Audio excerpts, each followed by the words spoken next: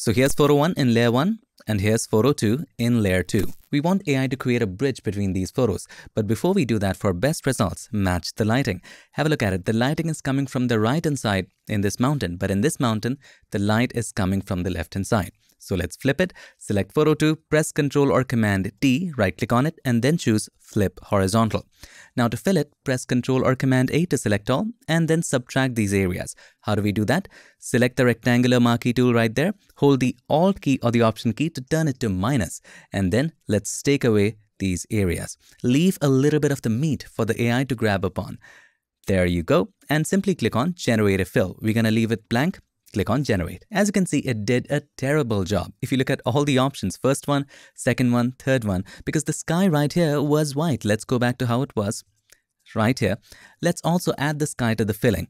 So with the rectangular marquee tool, this time we will hold the Shift key to add to the fill. Let's fill up the sky, and now let's try Generative Fill one more time. There you go. Much better than before. First option, second option, and third one. This is just amazing. Maybe I will make a selection right here and fill up that area again. But apart from that, that's how to combine photos with AI. Before we move forward, just a little bit of housekeeping. Generative Fill is available only in Photoshop Beta at the moment of recording this video. And you can get it by opening your Creative Cloud desktop app, going to Beta Apps right here, and installing Photoshop Beta. Right here, you'll see the install button. Just get it. For some reason, if your Generative Fill is deactivated or if the button is grayed out or you cannot see it, here's troubleshooting. So I put together this list of 5 things that if you're not seeing the generative fill features in your beta, these are the things you need to try. Go through it if you're having issues, and thanks to Terry White from Adobe for putting this up. He has incredible content on generative AI as well, so please do check it out on his YouTube channel. By the way, if you're using a Captain Jack Sparrow version of Photoshop and you really want to try generative fill, you can go to Adobe Firefly Web right here. I'll leave a link in the description and just click on generative fill and you can try it online. You can erase from here, you can change the background by clicking right here, and then maybe just type forest. And there you go. We have a lighthouse in the forest. Absolutely practical. So let's say you want to upload it to Instagram, but you don't want to crop anything. So press C for the crop tool. Select square from right here, aspect ratio. Hold the Alt key or the Option key and just expand it. Just like this. So with the rectangular marquee tool, I'm going to make a selection at the top, leave a little bit of the meat, get into the meat of it, tofu of it, and click on Generative Fill, click on Generate again. By the way, if you're not able to see the bar, not the bar that you're thinking about, the contextual taskbar, go to Window and then scroll down and make sure that contextual taskbar is selected. Have a look at the options. So here's the first one. This looks a little odd. Here's the second one. That is amazing. Here's the third one. If you're not satisfied, you can always generate again or try some prompts. This is much better. And that's how you expand images. What a beautiful image. But we wonder, what if someone or something else was carrying her? For it, let's make a selection of the thing you want to remove or modify. Now you can take the time to make your selection. I have already done it and saved it in channel. So let me quickly load that. And now let's fill it with maybe a chimpanzee.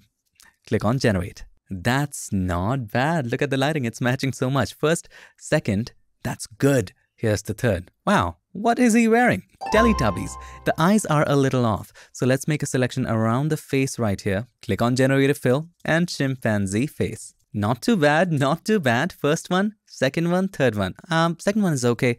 And there you go. Isn't that an interesting image? Now it is hard to decide who to remove. I don't want to offend anyone. I don't want to hurt anyone, but I'm really jealous of this guy. So let's do that. Make a selection around him and you don't have to fill anything. Generative Fill, click on that and generate. There you go.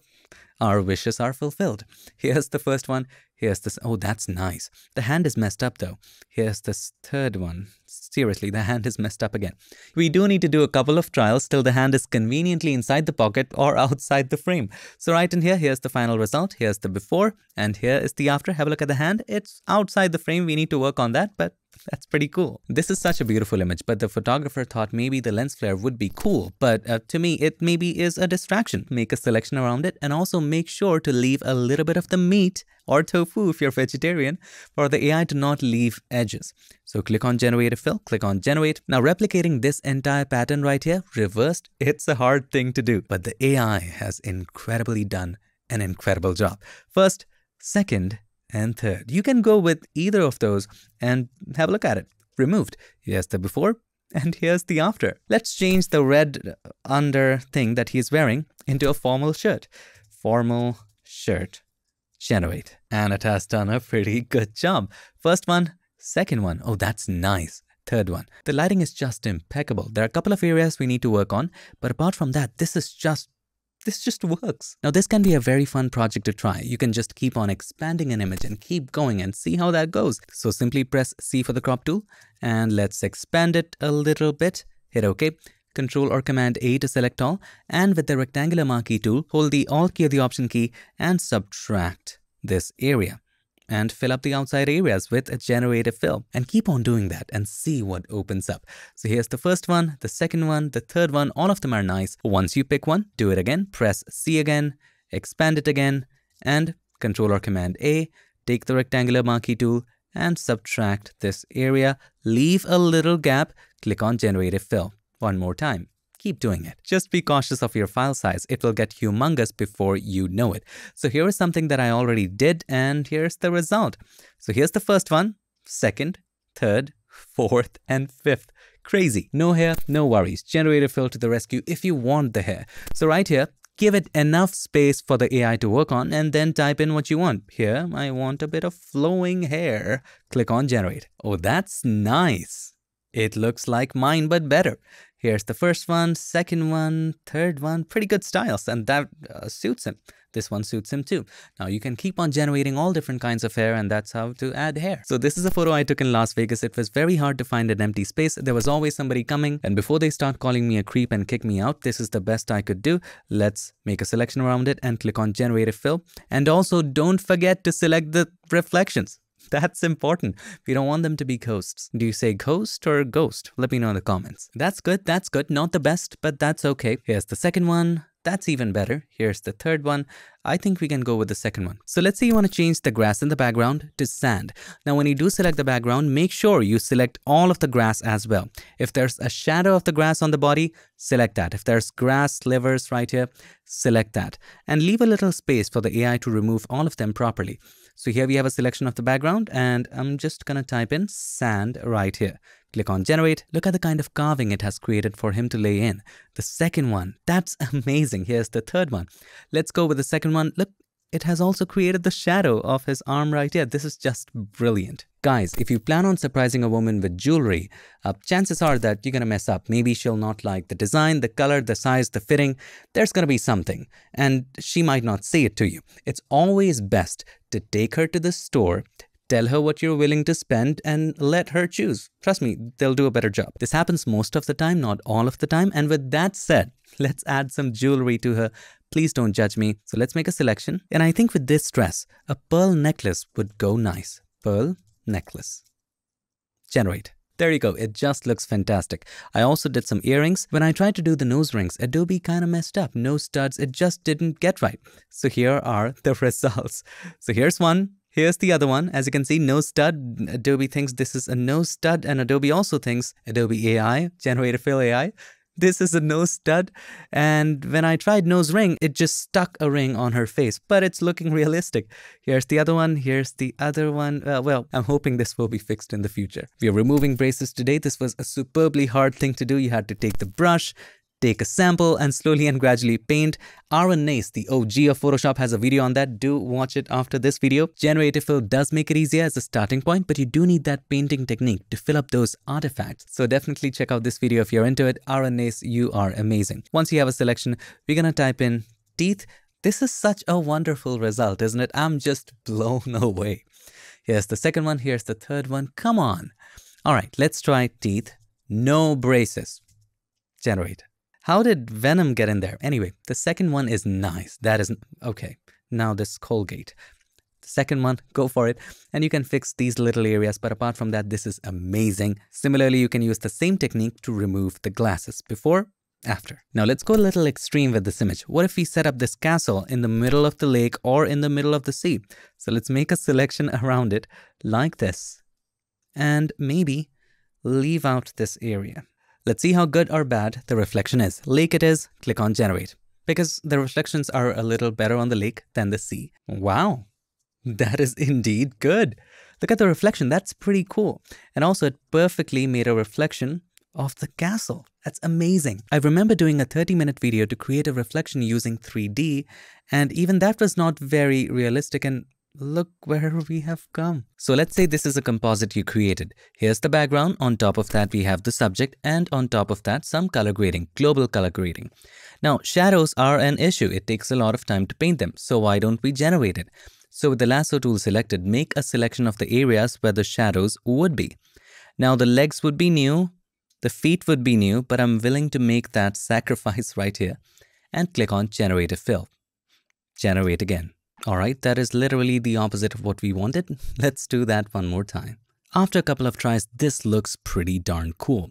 So we can work with that or generate a few more times with different prompts maybe, but that's how to create shadows in compositing with Generative Fill. So in this case, the sky is a little plain, so let's go to Select and Sky. Yes, there's an AI feature that does that too. Now, let's fill it up with a dramatic sky. Click on Generate. That's not bad. The light is coming in from right here and there's a little brightness. Here's the second one. That's also good. The third one, it's also changing the mountains, by the way. So that's how to absolutely replace skies without even having to worry about color matching. If you open up a blank canvas, you can generate an entire image. Press Ctrl or Command A, and now you can use Generative Fill. But again, I'm too lazy to type in a prompt, so I'm going to use ChatGPT to create a random AI prompt to generate a beautiful image. Let's see what it does. Create a stunning image that, oh, whatever that is, let's copy it. Here in Photoshop, go to Generative Fill and paste the same thing. Yes, we got the whole thing. Click on Generate. Done. Beautiful, incredible, and it's just out of this world. Now you can generate a rainbow, but you have to know that this has been a bit of a failed attempt for me. Maybe I need to make some improvements. Let me know in the comments. I need help on this. So once I made a selection, I tried to generate something and this is what I got, a cartoon rainbow. So people at Adobe told me to try a few times and I tried many times.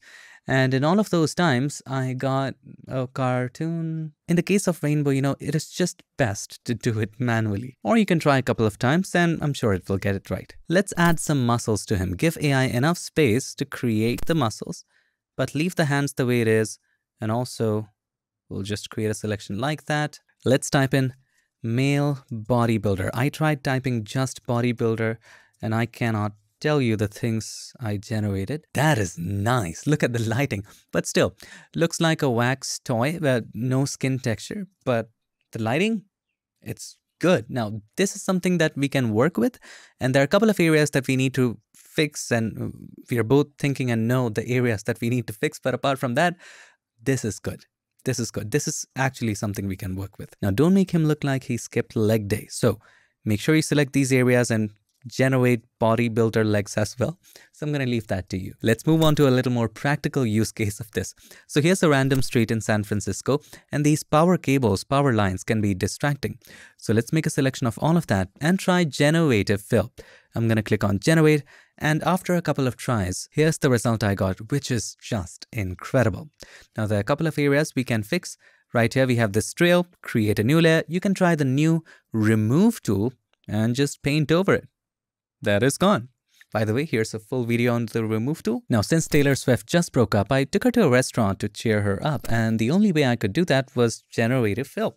So here's how I did it. So here, my friend, you have the original image. I placed myself on top of this man right here. Now, we do need to know color matching techniques, and that is why whenever AI comes or whatever happens, learning the manual techniques are essential. And that is how I created all of these curves adjustment layers and hue saturation adjustment layers to match my color and the lighting to the scene. And here's the final Gen AI thing. So to make myself blend with the image, I made a selection around me and gave a little buffer for Taylor Swift's clothes to kind of interact with the edges of my shirt and my arm right here. And this is what I came up with. As you can see, it is interacting pretty well. Now the back area was looking a little off with a lot of AI jargon, so I replaced it. And then this area was looking very off and it made me wear something. So I replaced that. Now it's interacting well. I generated the rest of the thing again. Now also, this separates you as a professional. Look at the lighting. It has created this shadow right here, but the shadow on Taylor is not as harsh enough and the direction is different. So I replaced the shadow. Here's the before, here's the after. We will recover the cheeks later, but we had to do that. Now still the shadow didn't have that line, so I generated that little area again. Now I made the shadow darker, and these were just for indications. Then I did bring back Taylor's original cheek. And now since the background was distracting, we changed it. I took her to her restaurant and I did a lot of other changes, but finally again. Now look at the eyes of Taylor. Don't get distracted by the lack of pixels, but look at the shadows right here. It's not as much as the shadows that I have.